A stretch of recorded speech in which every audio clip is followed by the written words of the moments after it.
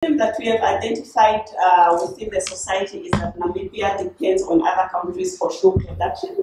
As a result, we end up empowering other economies or other countries economically and really sidelining our own. So we've also realized that we need to create employment and at the same time diffuse societal stigma placed on ex-convicts that once a criminal, always a criminal. So our business concept has two functions. One being the rehabilitation of ex-convicts, and the other leg of the business is really business operations as usual.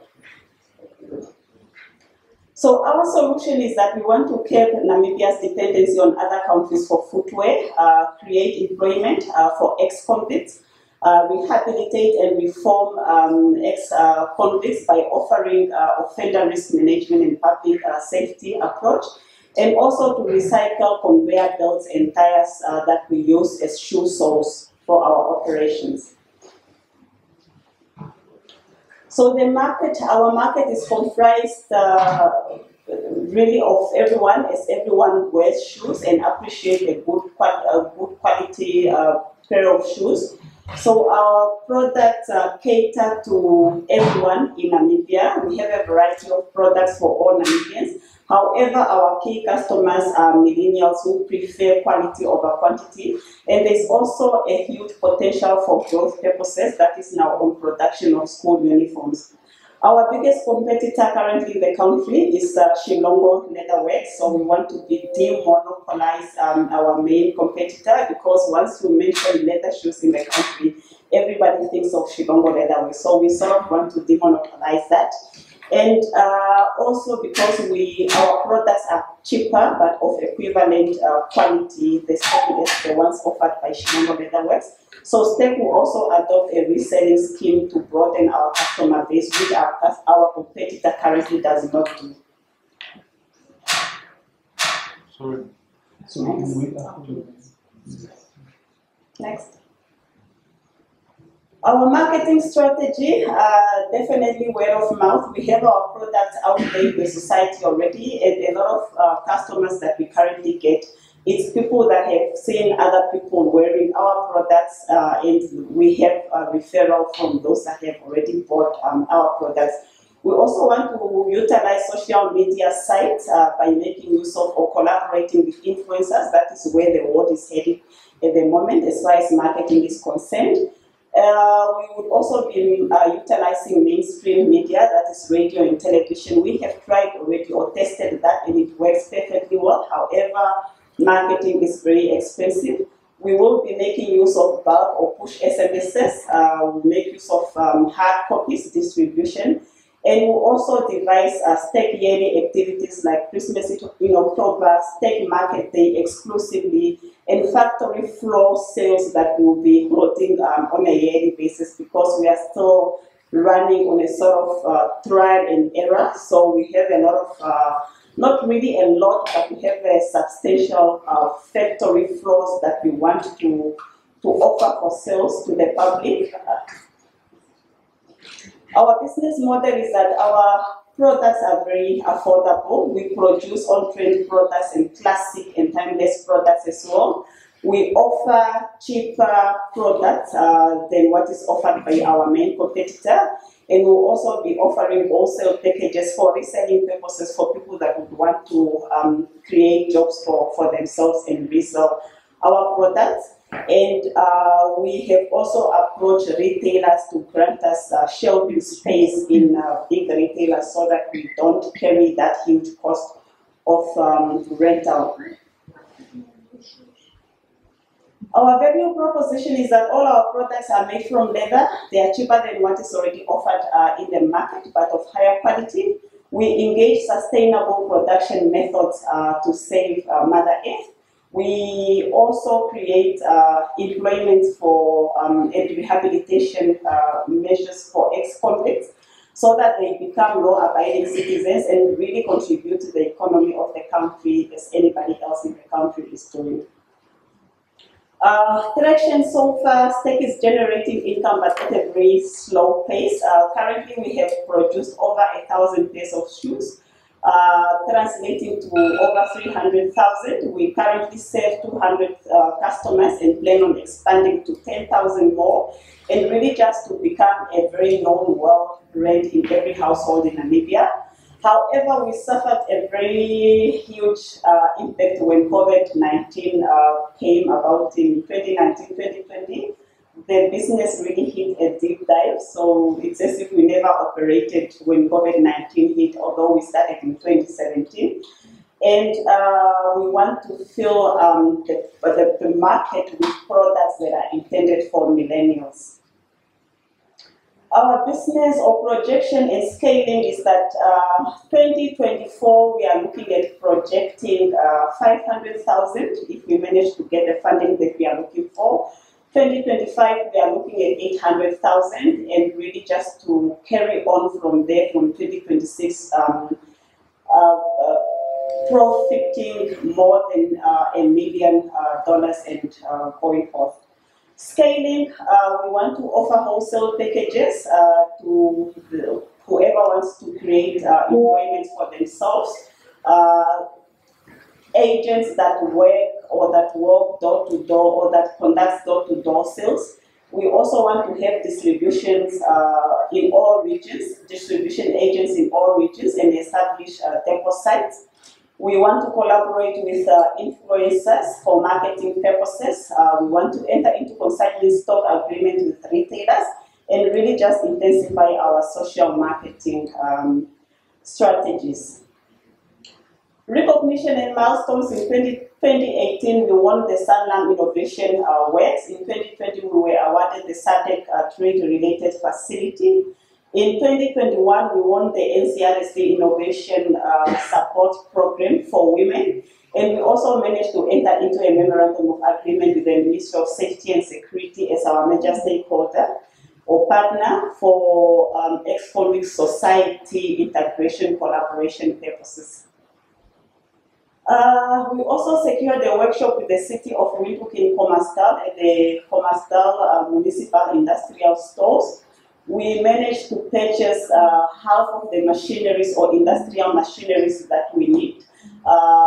We have not secured everything because shoemaking is really a very expensive exercise. And to the capacity that we want to produce, we really need more industrial machinery to be able to produce at a very intensive capacity and integrate as many ex-convicts as possible. We are still going through a sort of a trial and error because there is no shoe manufacturing industry in Namibia. So we are really just learning as we go, but we have gone through that in 2017 and 2018 when we started. We've really come a long way. We've also established a relationship with our suppliers, and our company policies and regulations are in place. So we have a very well-managed company.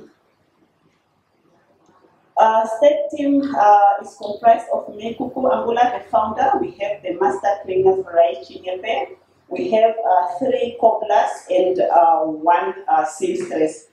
That is just the full-time team that works for STEC Leathers. However, we do have part-time or temporary workers that come in on an ad hoc basis, depending on the work that we have at the time.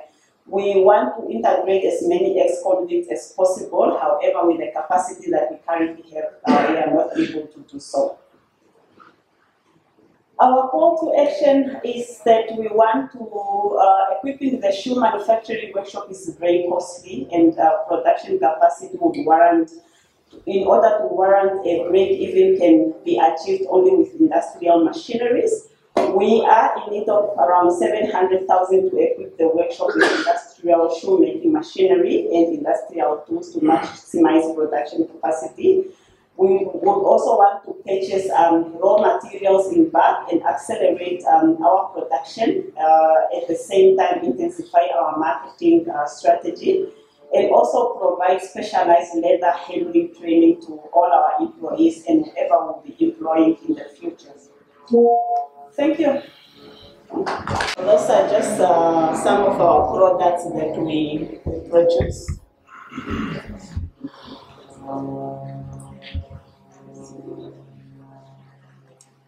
All right, thank you so much, Kuku.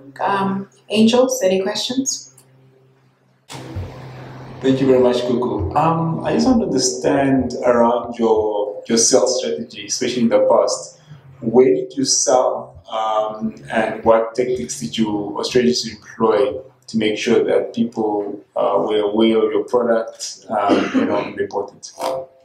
We had a place, a small rental space in Costa Foot. However, when COVID hit, unfortunately, we had to close, I think for a year and a half or 2 years.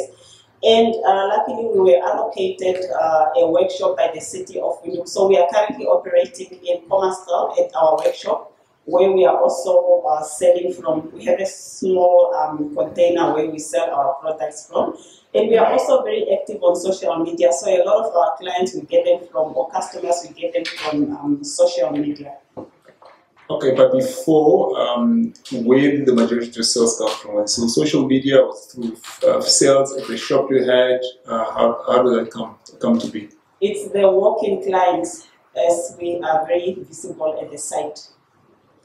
The one with at Kusa Foods. And in Commercial, yeah, Costa Foods and Commercial. Okay, but you say that COVID affected your business, and I'm assuming now you're selling less than you used to sell in the past. We are really picking up now. Are you picking up? Yes. Now? Okay. All right. Thanks.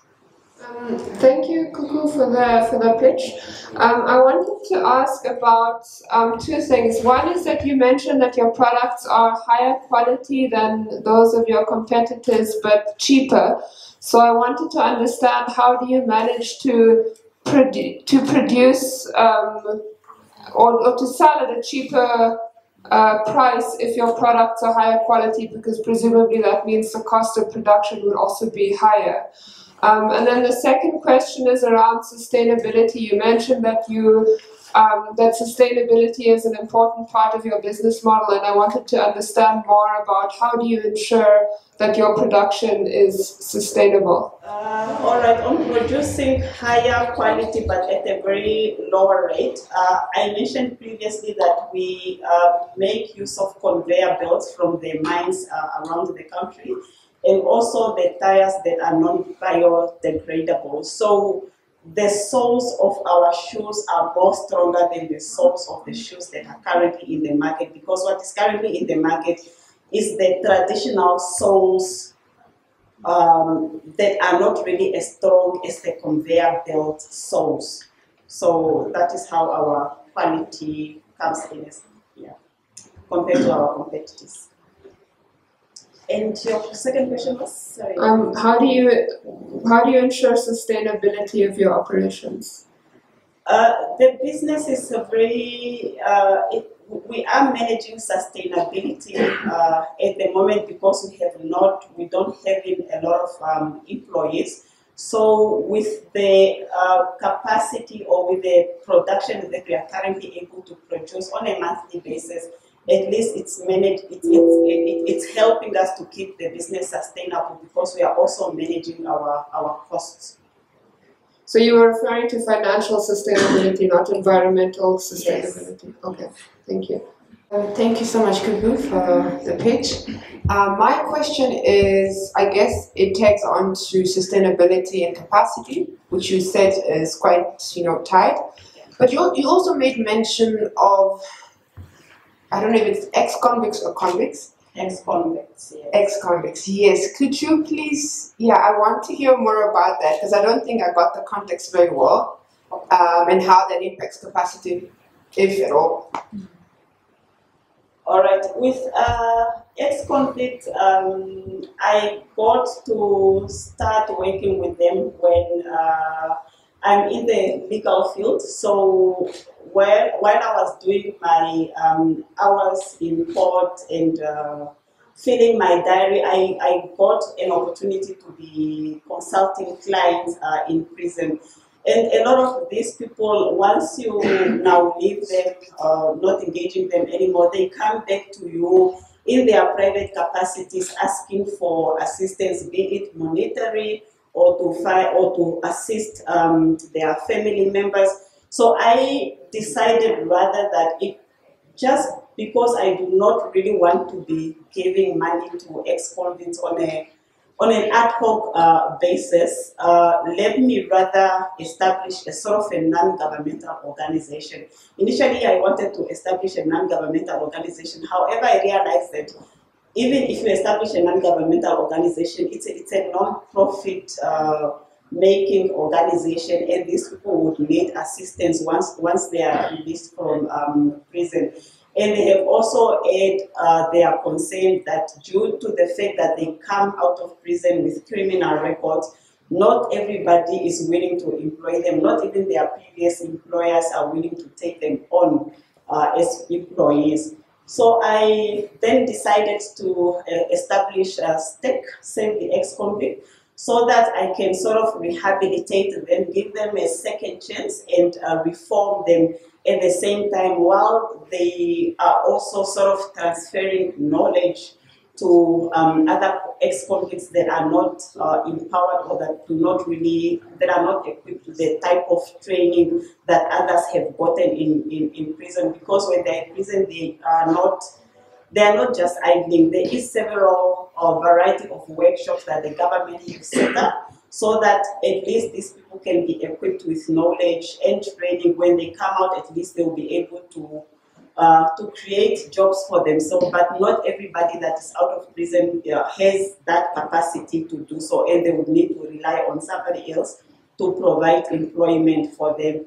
Hence now STEC, the establishment of STEC, is a company at the same time, and also a sort of a reforming and rehabilitative institution and employment creations institution. Yeah. Thank you. So in some ways, you'd say that you would incorporate waste management in your process, right? In terms of the old tires as well as the conveyor belts. Would you say that? Yes. Okay. All right. Thank you. All right. Just a reminder to our audience, we do have angels that are tuning in online, and we have a question from one who's joining us from Italy, Miss Asteria Pirola. Firstly, she says that sustainability is a bit tricky for leather goods. Tourism could perhaps be an entry point. Her question for you: congratulations on your pitch. About August 24, the manufacturing factory. What is August 26? Thank you for the correction. Manufacturing factory. What is your competitive edge as far as that is concerned? What sets you apart? You. What sets us apart from August 26 is that I have not seen them producing strictly with leather materials. I think they do have, or they have incorporated materials as well. However, our products are exclusively leather. That is what really sets us apart from